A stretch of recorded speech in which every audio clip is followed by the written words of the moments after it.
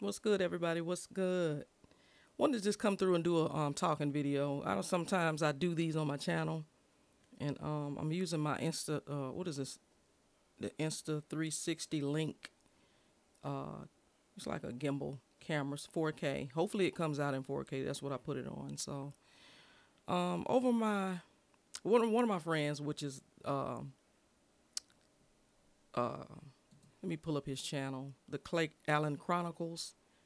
I just looked at his video and he was just talking about, in general, being over a certain age and considering starting YouTube. And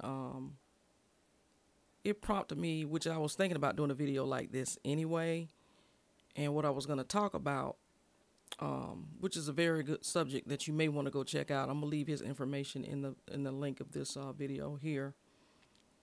But I also want to talk about on if you're going to start your channel, how you don't have to spend a ton of money to start a YouTube channel. We all know about the Blue Yeti mics and various mics. I'm going to go through some of the mics that I have because I've given away quite a few of them as well. And right now I'm using the Personas PD70. I don't know if you can see it from here. I don't want to move it or touch it because I don't want it piercing your ears. But it's not good etiquette to be moving around mics and stuff when you're doing a video. But I just wanted to touch on some of the mics that I still have in my possession that I still use from time to time. And these are some gems. These mics are some gems. I believe I'm gonna just use them or just keep them because they're just good mics. And my first one is gonna be the Fifine Applegate. This is a USB mic. And on my channel, if you want to, you can go check this video out. Here's the mic itself. It is RGB. It has a touch thing at the top to mute right here, which is it's a soft touch. It comes with its own windscreen. It's kind of plastic material, so it's real lightweight. It's real lightweight. And that's the volume button at the bottom right here, which is right here. That's to turn up the volume up and down. And I have to say, this mic is underrated. It's a very good mic. It's underrated. Again, this is the Applegate USB mic. I don't know if I have a number for it. What I'll probably do is just leave everything in the description below. But yeah, this is the Applegate mic, RGB. Very lightweight, but it comes with its own, like I said, with his own windscreen, so to speak, built in. It's built in. It's like I said, it's kind of plastic material, but hey, nevertheless, it's a decent mic, and I used it for a while. Y'all know, if y'all follow me, you got a little Fifine emblem on the front, and I've used it a lot. It's good if you want, RGB. It's a solid microphone, which is why I still have it. That is the Fifine Applegate. It's a USB mic. It is a USB. I just want to reiterate that. Matter of fact, I don't know whether USB. Oh, the plug where you plug it in is right here on the back. Let's see. See that? That's a USB-C. If you can see it, yeah, right there. USB-C only. It's not a dynamic mic. It's more like a condenser type of microphone, but it's a decent microphone. The second mic that I want to show you guys, everybody knows about Elgato.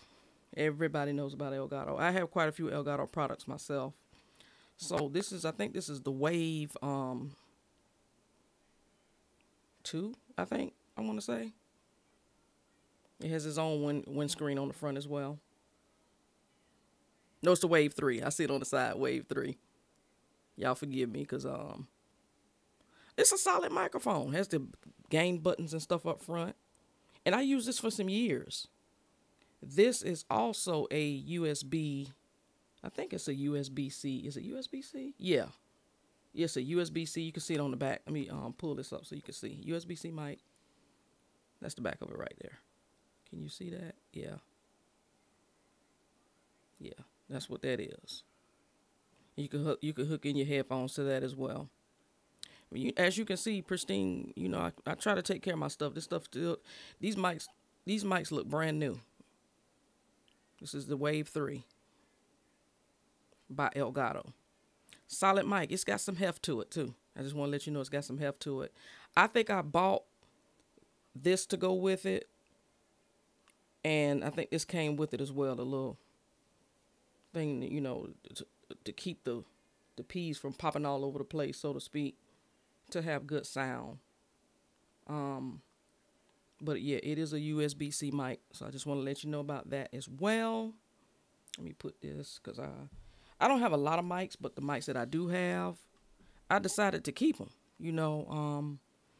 Then I started dealing with Fi-Fine, of course. Actually, I've been dealing with Fi-Fine for years, and although people said that their mics sound alike, but that's not a bad thing, because their mics sound good. Fi-Fine's microphones do sound good. I've reviewed quite a few on my channel. I have a good representative that I deal with. I gave away the Fi-Fine K65 some years ago. That was an RGB mic as well, and I just wasn't using it, but it was still a decent mic. It had a lot of RGB going on, but it was still nice and everything, but I wasn't using it, so I did, give it to one of my good friends, because y'all know I'm not going to give anybody anything that's junk. I'm not. That's just not in me to do. So that person, probably still has that mic, and it's always good to pay it forward, and everything. I think the next one I got, this one's one of my favorites. I'm just going to be real with you. It's one of my favorites. This is let me make sure I got it right. I think it's the K669D. I just want to make sure. Let me make sure. I don't want to tell you wrong. Yeah. This one is the K669D. D stands for dynamic. This is an XLR mic only. Let me make sure, because I don't see nothing else on here. Yeah, this is just an XLR mic. This little joker here, as you can see, XLR. XLR and USB-C and just USB mics are different. It's of a different beast. I find that XLR mics sound a lot better because you have to plug it into an interface. You have to plug it into an audio interface, which gives it more boost. And oh my God, let me see if I can unloosen this some sort of way. But yeah, this is the K669D. See how it's built? This thing is built like it's built like Fort Knox almost. It's nice. Got some heft to it. It's got some heft to it. Got the pop filters. That's what I meant to call the other thing. Windscreens, pop filters, same thing. Y'all know what I mean. Nice. I use this thing for oh my God, every bit of close to a year.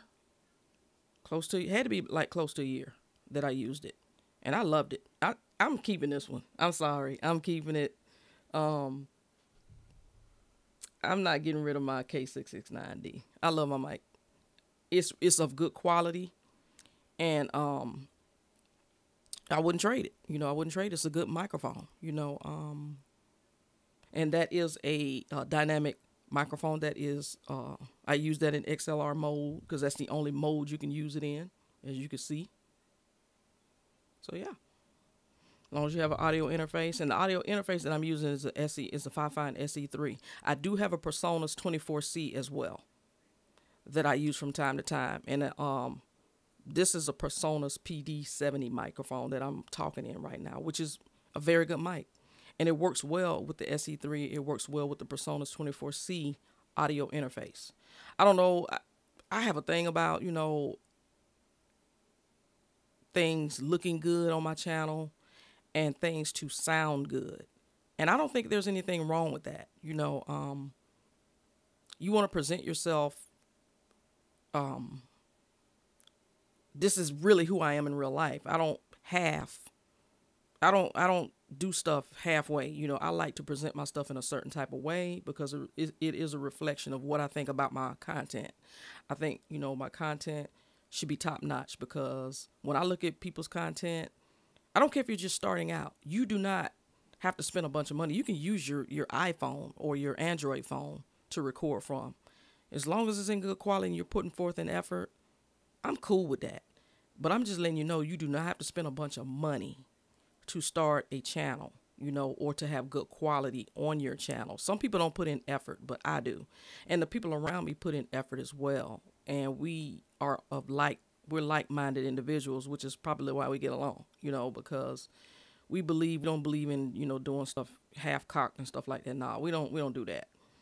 If you're going to do something, do it right. It's about presentation, and it ain't, that's just a way of life. You know what I'm saying? Okay, I had to tap into the next mic. This one is oh my God, this is a Shure. I think this is the MV. Let me make sure I got the right mic. It's on my channel, so I want to make sure I got it right. I think it's the MV. Let me see if I got it on here, if it comes up. Y'all bear with me. It's a Shure mic, but it's not the SM. It's the MV7. So I was right. I have the Shure MV7 mic as well. So let me go back because I don't want to get. There we go. Shure MV7, which is this one right here. It's a very good mic. I think I spent some money on it. Over $100. I know. I want to say. But, you can use this one in, I think, what is it, mini, micro. You can use it in XLR mode, or I think it's like a mini. I don't know if that's, it's not USB-C. It's a mini, something. Let me look up the video. Hold on. It's an odd one. It's not. Matter of fact, I gotta find the cord it is, because I don't even know what I did with the cord. But I'm just gonna show it to you. Let me see. So you can use it in XLR mode. You can plug in headphones. I think it's a micro mini port that you can plug in to that. Matter of fact, I gotta find the cord. But it is not USB-C. So just to let you know. But it's a good mic, don't get me wrong. And if you use it in USB mode, all of this right here lights up. But I've never used it in that. I always use it in XLR. Yep, I always use it in XLR. I very seldom use mics in USB mode, USB-C mode, or either micro. I think the sound is just better with XLR. That's just my personal preference. But yes, I mean, sure, they make good products. There's no doubt about it. And I used this for a little while. I didn't use this one as long as I used the rest of them. I think I'm gonna get me another pop filter, because that thing act like it wants to keep coming off for some reason. I think I'm gonna put another one on. I'm gonna buy some more from Amazon, because they have them where you can get them. But it's a very good mic. Don't get me wrong. It's a very good mic. It's solid. It's probably one that I'll keep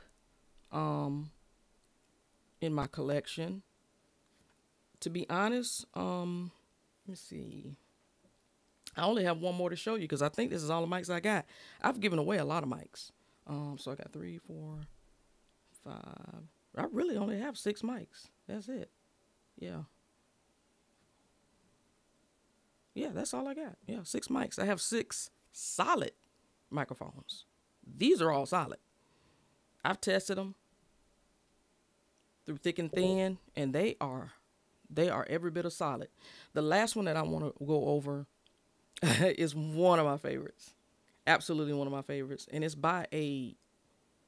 it's a budget microphone, but it's solid.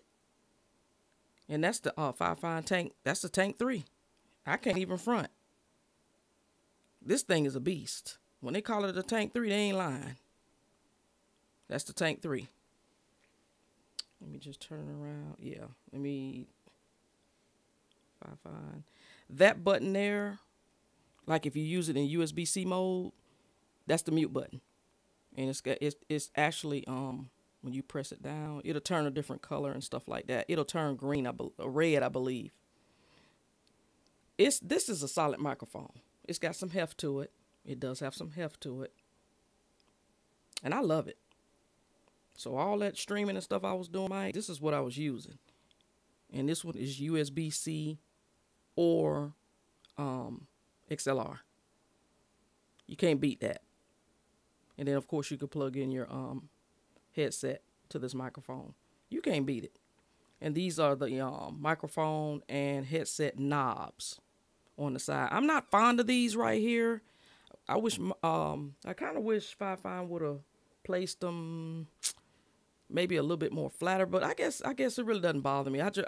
When I do put this mic up, I try to have the knobs not facing, you know, in my streams and stuff like that. But I understand why they have them on here, but I'm not too fond. That's the, you know, you can turn up the volume in your on your mic via buttons, you know, but I control everything because I'm mostly on PC. I control everything through my PC or through my SE3 audio interface. So I don't even mess with these knobs, to be honest. I really don't. I guess if you want to use it in USB, you can mess with them, but I don't mess with them at all because I have an audio interface, so I don't have to mess with them. So, but yeah, this is a solid mic. So I just wanted to come through and do a video and let you guys know that you do not have to spend a bunch of money on microphones. You don't. Get you a good interface. If you want to use XLR mode, which is what I suggest, over a condenser, I'd rather use a dynamic mic over a condenser mic. Get you a good audio interface. You can get the SE3 if you want. It's the budget SE3 audio mixer. Or you can get like a Persona. So a Persona's 24C. I don't think I paid that much for it. I think I paid like $139 for it, if that. It's a lot of other interfaces you can use. I think Clay and my friend Kevin, I forgot what they use. You have to look at their videos to see what interfaces they use. They'll tell you. But I had also gotten the Fifine Amplitank SE1, but I had a little bit of buzzing coming from that interface. I don't know why. I'm going to try it again to see if I can get it to work right. But I did tell my representative that there was buzzing in my stream, you know, when I was using it. And I don't know why. So I hadn't used that audio interface anymore, but I still have it. So far, I've been rocking with the SE3 audio interface, the SE3 mixer, which is right on my desk right here. You can't see it, but it's on my desk. And it's been rocking out. It's been working for me. So, and I do have the backup Personas the Personas 24C. That was my first interface I purchased. Then I got the SE3. So I have two audio interfaces that I can use at any given time. I'm thinking about getting a third one. I just don't know what I want to get. I kind of know what I want to get, but I'm going to get with my friends Clay and Kevin and see if that's a good one, because it's what they use on their as their interface for their microphones. And their audio, if you ever pay attention to what, you know, everything sounds like, it sounds really, really nice. But anyway, I'm going to cut this video here. Just wanted to show you the mics that Miss K uses. You do not have to spend a lot of money. You do not. There's nothing wrong with budget-friendly microphones. There's nothing wrong with budget-friendly audio interfaces as well. I've tested these mics for a while, you know, ever since I've been putting out content. I would say over the last year or more, I've been testing these mics out throughout my YouTube channel, and nobody's complained. Nobody told me I had bad sound or anything like that. If it was something going on with sound, it was probably something that I didn't enable or something like that. But anyway, it's your girl, Miss K. I'm going to get on off of here. And I want you guys to have a good rest of your day. And just know that you do not have to spend a bunch of money to have your stuff sounding good. If you have any questions, leave it in the comment section. I'll try to answer them. Y'all know I answer my comments and questions. So it's your girl, Miss K.